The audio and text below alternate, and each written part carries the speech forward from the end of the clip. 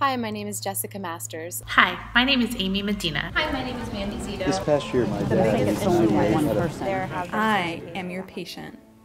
There are more than 320 million people in this country, and sooner or later, we're all patients. A sudden fall, a bad diagnosis, even buying health insurance. We need our medical system to be there for us, and we need it to work well for us every time. Unfortunately, too often, it doesn't. In 2006, 3 members of our family were impacted with hospital-associated infections in 3 different hospitals in 3 different states.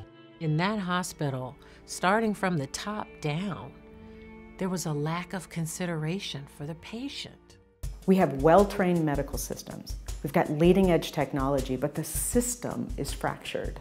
The U.S. spends more on healthcare than any other country in the world, and yet, in this country, medical errors are the 3rd leading cause of death.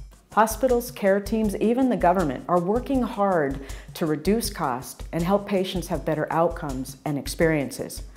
But all too often, a critically essential member of the team is missing.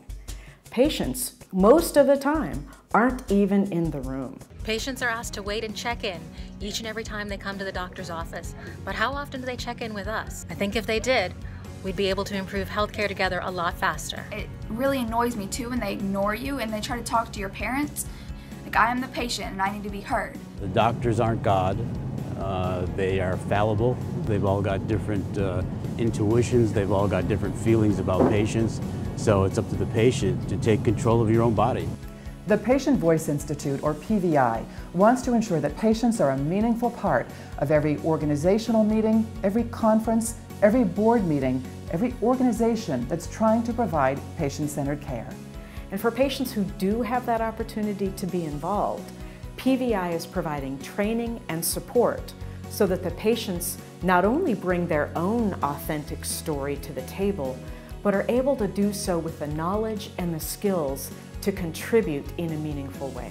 It's a lot easier to gain respect and have impact when you're focused on how to make it better.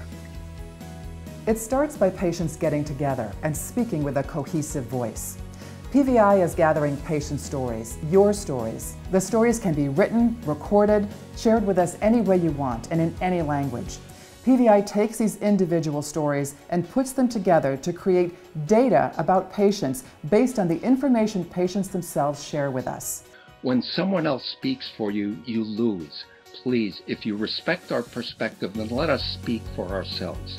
Your one story matters. Sure, it's one drop in the bucket, but imagine that one drop combined with millions of others, brought together by topic and by theme, and collectively harnessed to push the flywheel of change.